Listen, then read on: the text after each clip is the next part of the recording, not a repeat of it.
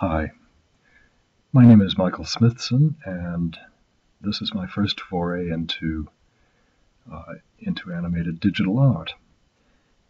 KaleidoPainter is an abstract painting program, and it paints pictures by copying rectangular regions from a JPEG file called color.jpg and then printing them to the screen on a black canvas. I wrote KaleidoPainter in Python using the Pygame library, and I used CX-Free to compile it into a standalone application that runs in Windows. As you can see, there's a kind of a pattern to what KaleidoPainter does, but the pattern isn't completely regular. It's got some randomicity in it, and randomicity really is the key to making these sorts of paintings.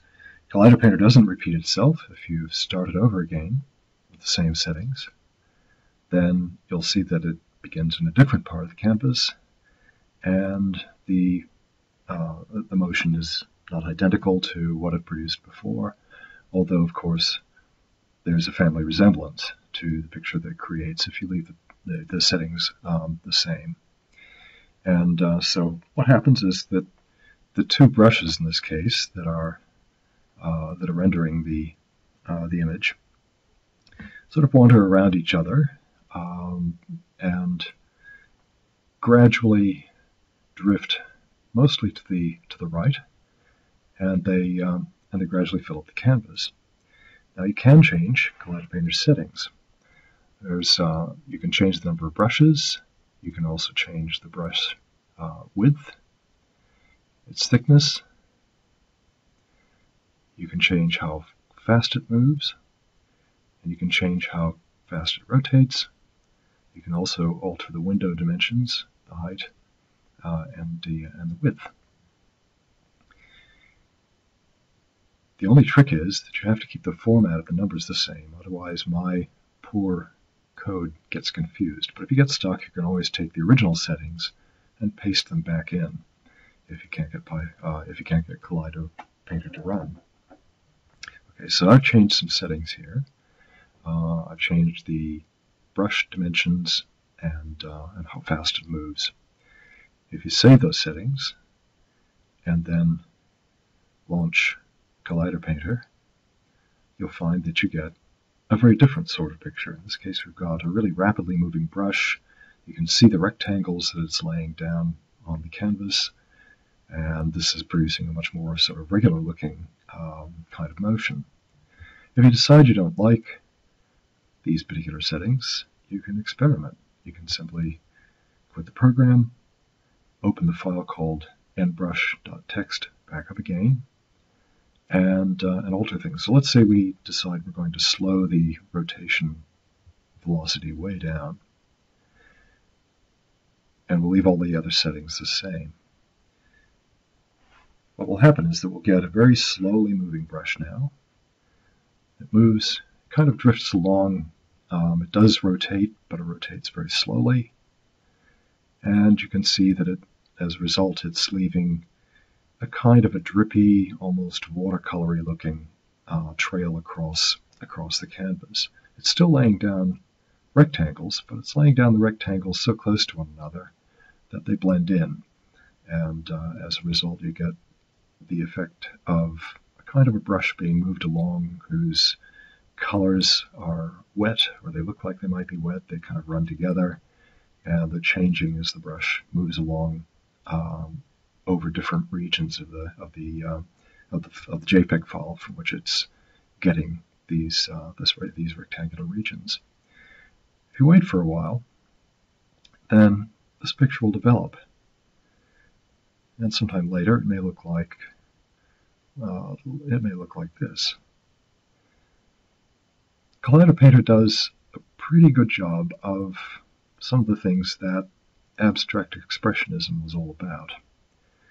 So it treats color and surface as just sort of abstract properties and manipulates them in a way that generally results in a pretty well-balanced kind of canvas. You can see that there are There aren't too many regions that appear out of place.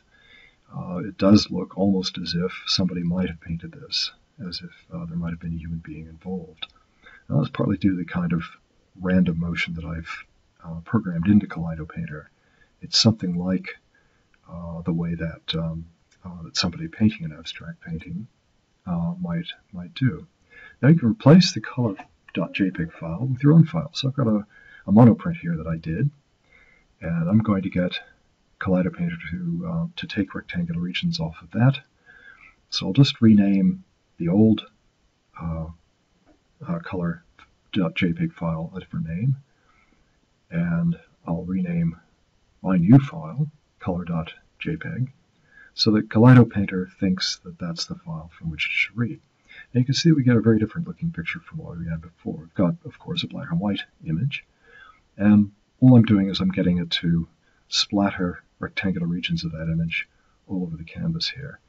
And you can see that as it goes on, it picks up different regions, different parts of it, and as a result creates different drum beats of light and dark. You can play around with, I found playing around with black and white images like this is really educational, but you can really use any kind of image you want. So I got one here that's just polka dots, and I've done pretty much the same sort of thing with it as I did with my black and white monoprint. You can see it's now creating this sort of glittery, geometric, abstract picture of a kind that that perhaps some of the op art people might have got interested in doing if they had this sort of technology at the time. Whatever KaleidoPaint2 does with your image depends entirely on the settings that you use. So in this case, I've done something like what I did earlier with the original color.jpg. I've got a very slow-moving large brush that drifts slowly around the canvas and smears the colors from that file all over the place. You can use photographic images. They can be very, very effective.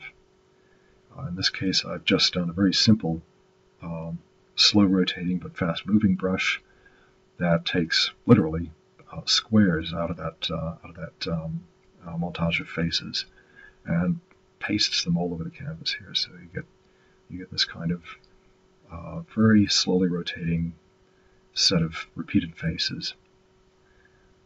There's really very little limit to what you can do.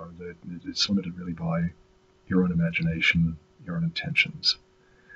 And you really can take just about any image and do some very, very interesting things with it, depending upon the settings that you try. So that's about it from me. You can acquire KaleidoPaint2 if you'd like for free via my art website. And thanks very much for watching this. Bye now.